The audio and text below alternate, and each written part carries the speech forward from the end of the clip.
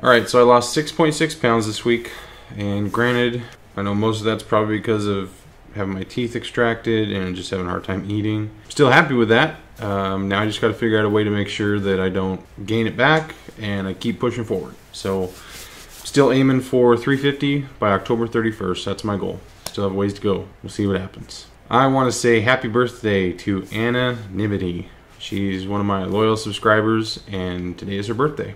So if you happen to see her in the comments, tell her happy birthday.